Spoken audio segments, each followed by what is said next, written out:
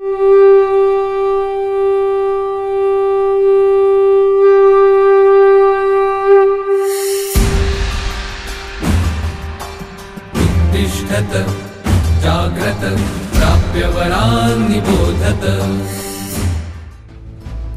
விவேகானந்தர் கூறுகிறார், ஒரே ஒரு லட்சியத்தை கையில் எடுத்துக் கொள்ளுங்கள். அந்த லட்சியத்தையே உங்கள் வாழ்வின் மையமான பணியாக புரிந்து கொள்ளுங்கள். அதற்கெனவே வாழுங்கள். அதற்கெனவே கனவு காணுங்கள். அதன் துணையுடனே உயிர் வாழுங்கள். உங்கள் மூளையும் மாமிச தசைகளும் நரம்புகளும் உடலின் ஒவ்வொரு பாகமும் அதே சிந்தனையால் நிறைந்திருக்கட்டும். மற்றெல்லா சிந்தனைகளையும் உங்களிடமிருந்து தூரத்தில் விலக்கி வைத்து விடுங்கள். இதுவே வெற்றிக்கான வழி. இதுவே வெற்றிக்கான வழி.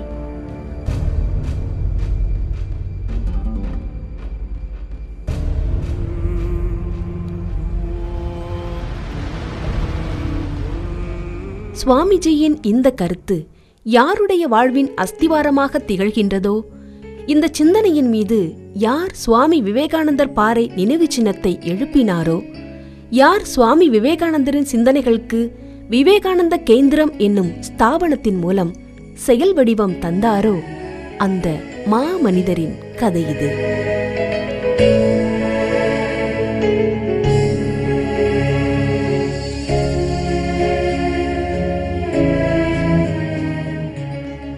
இந்த கதை என்னவோ கருப்பு வெள்ளை யுகத்தை சேர்ந்ததுதான்.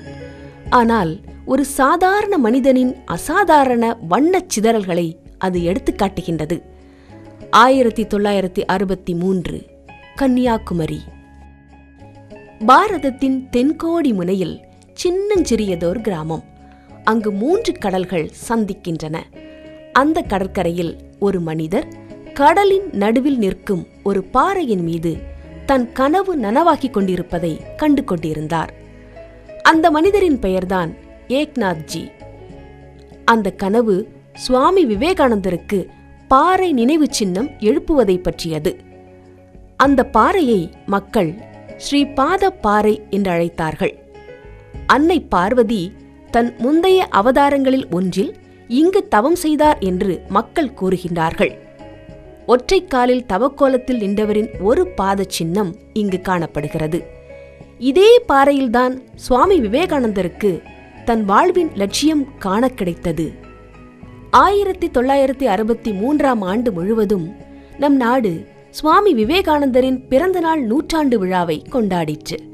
அதே சமயம் கன்னியாகுமரியின் இந்த பாறையின் மீது விவேகானந்தருக்கு பாறை நினைவு சின்னம் எழுப்பும் எண்ணம் முன்னெழுந்தது.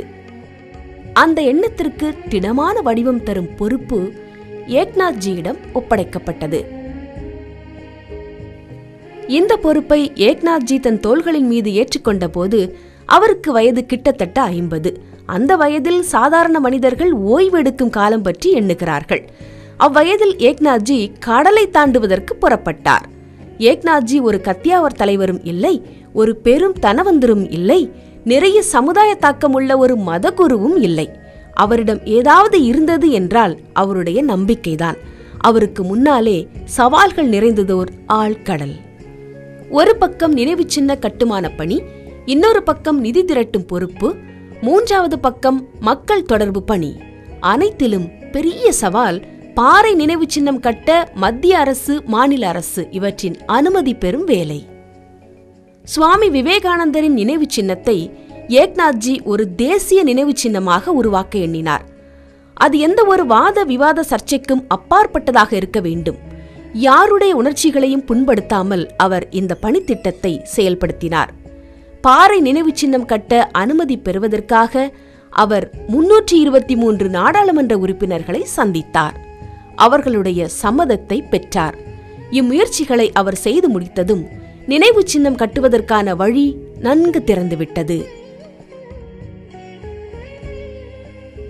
எஸ்.கே. ஆச்சாரி தலைமை ஸ்தபதியாக நியமிக்கப்பட்டார். பாறை நினைவு சின்னத்தின் இறுதி வடிவ மாதிரி தயாராகிவிட்டது. பணி துவங்கிற்று.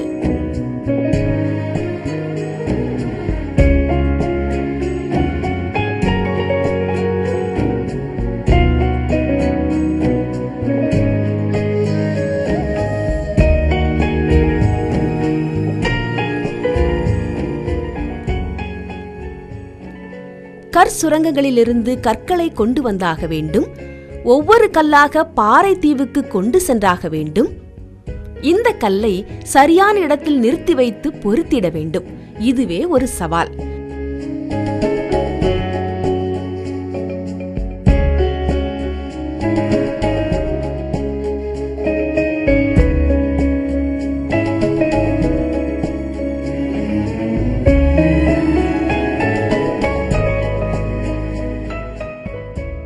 கட்டுமான கருவிகளை எடுத்துச் செல்ல இயந்திர படகுகள் பணியில் அமர்த்தப்பட்டன.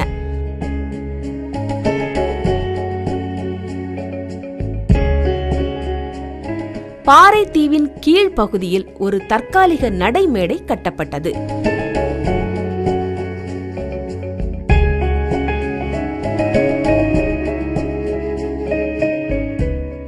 பெரிய பெரிய கற்களை, பிற பெரிய சாமான்களை பாறையின் உச்சிக்கு கொண்டு போக ஒரு ரயில் தண்டவாள பாதையும் போடப்பட்டது.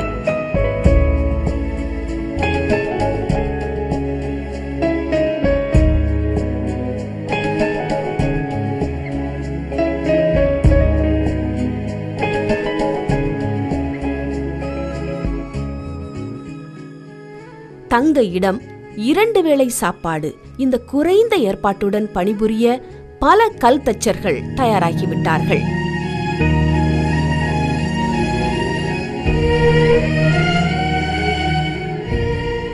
அவர்களுடன் இணைந்து பணியாற்றிய பலர் தன் நேரத்தையோ கஷ்டத்தையோ பொருட்படுத்தாமல் உழைத்தார்கள்.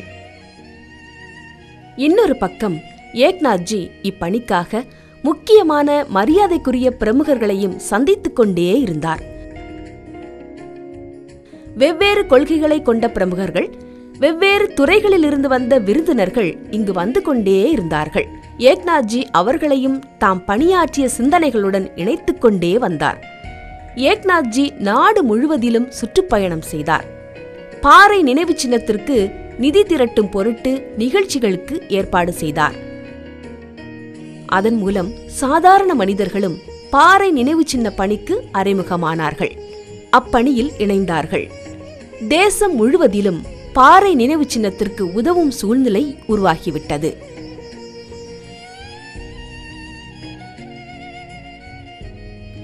கன்னியாகுமரியில் பாறை நினைவு சின்னம் உருவாகி எழும்பி வந்தது. கடலில் ஒரு கவிதை உருவானது போல் இருந்தது அக்காட்சி. ஆனால் ஏக்நாத்ஜியோ எப்போதும் கூறி வந்தார், வெறும் கல், மண், செங்கலால் நினைவு சின்னம் எழுப்புவது என் வேலையில்லை. நான் உயிர் சக்தியுள்ளதொரு நினைவு சின்னத்தை கட்டி நிறுத்தவே விரும்புகிறேன்.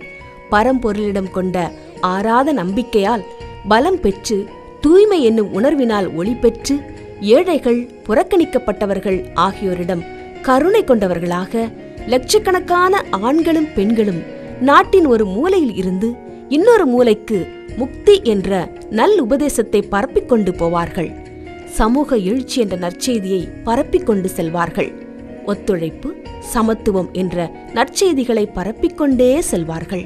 அத்தகையோரின் ஜீவ சக்தி நிறைந்த நினைவு சின்னத்தை நிறுவிடவே நான் விரும்புகின்றேன். அந்த நோக்கத்துடன் பார்த்தால் கல்லால் கட்டப்படும் இந்த நினைவு சின்னம் ஏக்நாத்ஜியின் பணியின் முதல் பகுதியே ஆகும். கிட்டத்தட்ட 650 கல் தச்சர்கள், கைவினைஞர்கள் இடைவிடாமல் ஓய்வின்றி உழைத்ததில் 6 வருடங்களுக்குள்ளேயே பாறை நினைவு சின்னம் முற்றிலுமாக கட்டப்பட்டு பூரணமடைந்து விட்டது. 30 லட்சம் பேர் நம் தேசத்தினர் குறைந்தது 1 ரூபாயாவது நன்கொடை கொடுத்து பாறை நினைவு சின்ன கட்டுமான பணியில் பங்கேற்றனர். மத்திய அரசும் அனைத்து மாநில அரசுகளும் இப்பணிக்கு பொருளுதவி செய்தன.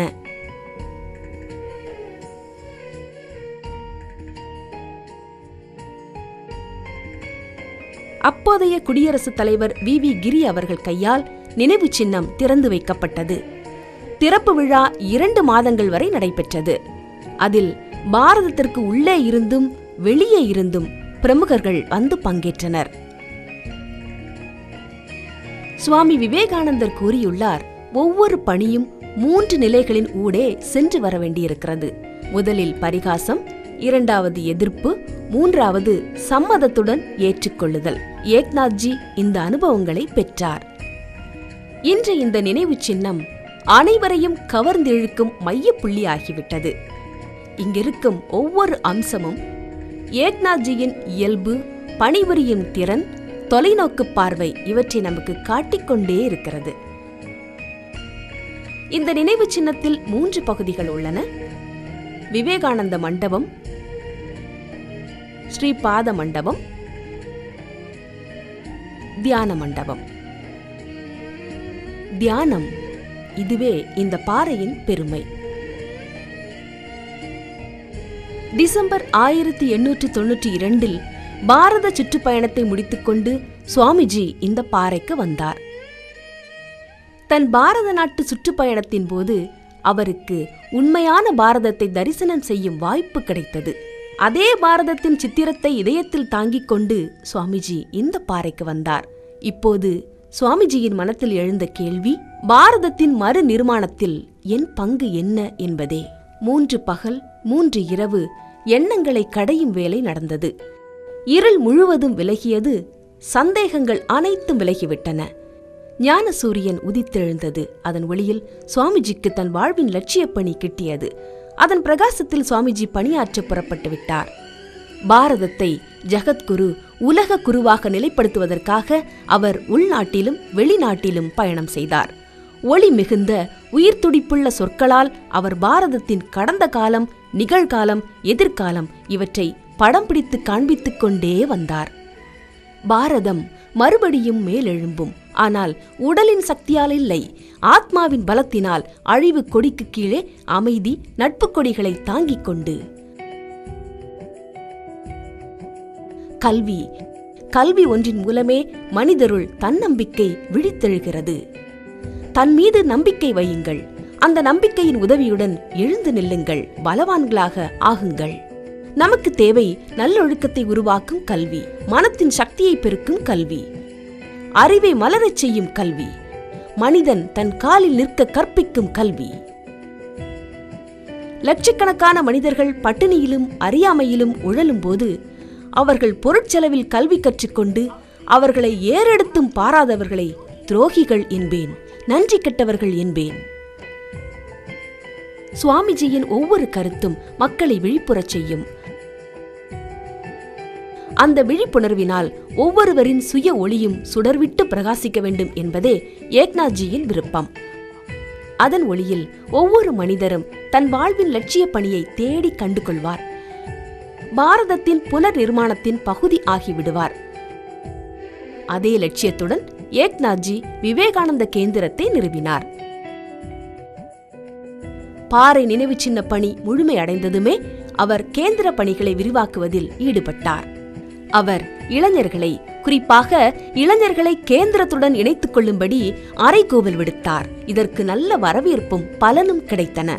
சமூக பணி புரிவதற்காக ஆயுட்கால விரதம் மேற்கொண்டு பலர் எழுந்தனர். தொலைதூர அருணாச்சல பிரதேச மலையடிவார மக்கள் வரை அவர்கள் அடியெடுத்தும் சென்று விட்டார்கள்.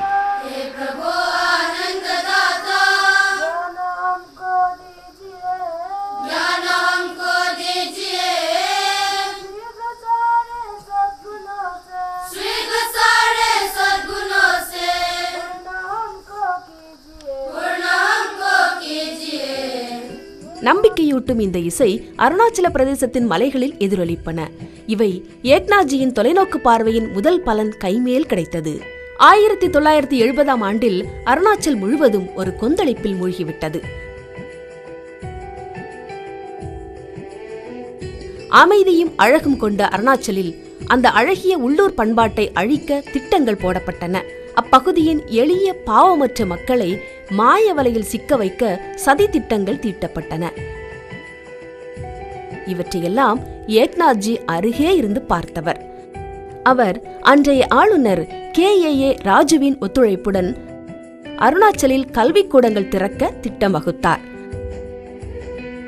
அன்றைய காலகட்டத்தில் அருணாச்சலத்தில் பள்ளிக்கூடம் திறத்தல், அவற்றை நடத்துதல், படிப்பித்தல், எழுதுதல் இவையெல்லாம் கேலிக்குரிய விஷயங்கள் ஆகும். ஆனால் தரமான கல்வி, அடிப்படை வசதிகள், லட்சிய பிடிப்புள்ள ஆசிரியர்கள், பன்முக வளர்ச்சி இச்சிறப்பு அம்சங்களால் அங்கு கல்வித்துறையின் சூழலே மாறிப்போய்விட்டது. கேந்திரத்தின் இந்த கல்விக்கூடங்களில் பல தலைமுறைக்கு புதிய பாதை, சரியான பாதை கிடைத்தது. இன்று அருணாச்சலில் விவேகானந்த கேந்திர வித்யாலயங்களின் பெயர் தரம் உயர்ந்த கல்விக்கு அடையாளமாகிவிட்டது. இதே காட்சிதான் அஸ்ஸாமிலும் தென்படுகிறது.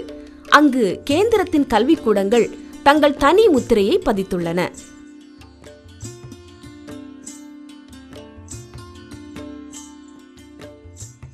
ஏக்நாத்ஜியின் இதே சிந்தனைக்குத்தான் கேந்திரத்தின் காரியகர்த்தா தொண்டர்கள் அருண்ஜோதி பணித்திட்டத்தின் மூலம் புதிய அழுத்தம் கொடுக்கின்றார்கள். அருணாச்சலில் கேந்திரம் கஸ்தூரிபாய் காந்தி வித்யாலயங்களை நடத்துகின்றது. கல்வியை நடுவிலேயே நிறுத்திவிட்ட பெண் குழந்தைகளுக்கு மறுபடியும் கல்வி தரும் வழியில் கொண்டு வருகின்றன.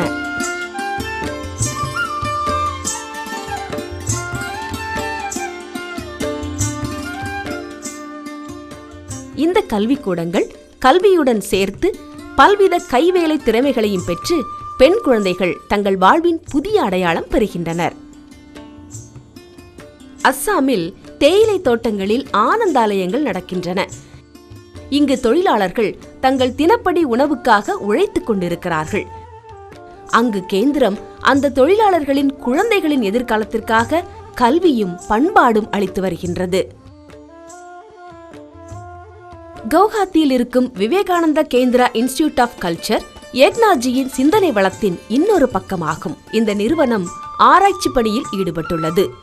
இங்கு வடகிழக்கு மாநிலங்களில் மலைவாழ் மக்களின் பண்பாடு, பாரம்பரியம் இவற்றிலிருந்து துவங்கி அவர்களுடைய பிற பிராந்தியங்களுடன் சமமான பொதுத்தன்மை எது, பலவித தன்மை இருந்தாலும் அனைத்து ஜாதிகளிலும் ஒற்றுமை எப்படி இருக்கிறது, பண்பாட்டுடன் சேர்ந்து வள முன்னேற்றத்தை பெறுவது எப்படி, இதில் ஜனஜாதி மக்களும் பங்கேற்கும் ஆராய்ச்சி சோதனைகள் செய்யப்படுகின்றன.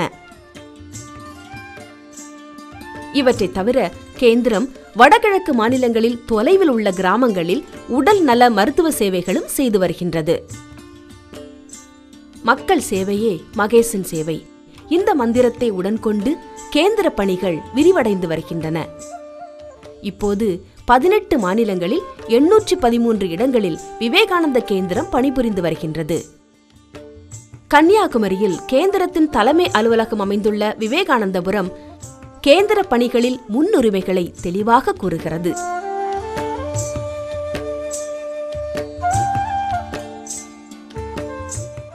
கல்வி, மருத்துவ வசதி,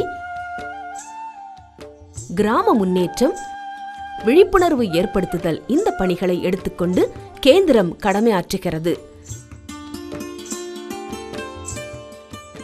கேந்திரம் நாடு முழுவதும் பண்பாட்டு வகுப்பு, சுவாத்தியாய வகுப்பு, யோக வகுப்பு, ஆளுமை வளர்ச்சி முகாம் முதலியவற்றை ஒழுங்காக தொடர்ந்து நடத்தி வருகின்றது. கேந்திரத்திற்கென்று சொந்தமான புத்தக வெளியீட்டுத்துறை செயல்படுகிறது. அதன் மூலம் பாரதத்தின் பெரும்பான்மையான மொழிகளில் சுவாமி விவேகானந்தரின் கருத்துக்களில் பிரச்சாரம் நடக்கிறது. இந்த சேவை பணிகள் யாவும் ஒரு ஆன்மீக சாதனைகளும் நரனை நாராயணனாக்குவதற்கு உதவும் முயற்சிகளே. இதையே ஏக்நாத்ஜி விரும்பினார்.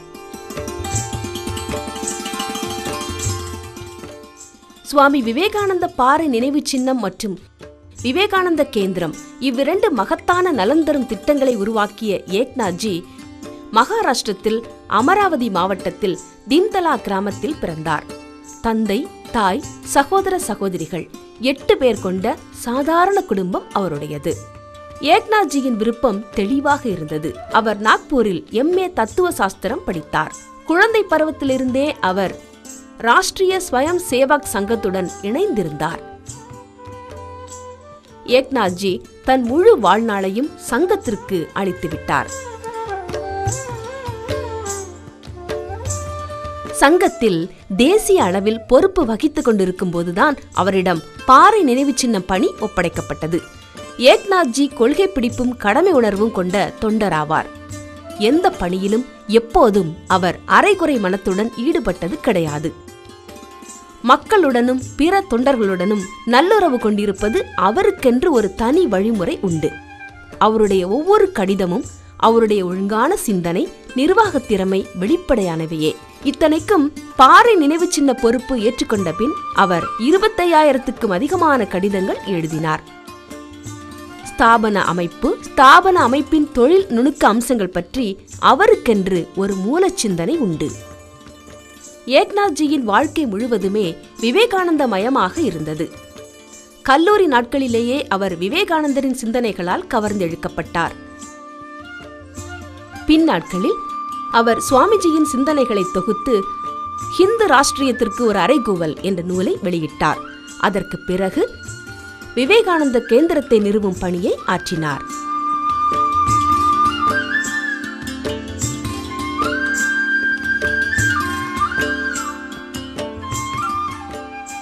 இத்தகைய வாழ்க்கை வெறும் வெற்றியும் புகழும் மட்டுமல்ல, அர்த்தமுள்ள வாழ்க்கை என்றும் கூறப்படுகின்றது.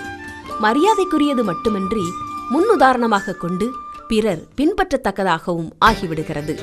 ஏனெனில் ஏக்நாத்ஜி சுவாமிஜியின் அந்த கருத்துக்களை தன் வாழ்வின் மைய சிந்தனையாக ஆக்கிக் கொண்டு விட்டார்.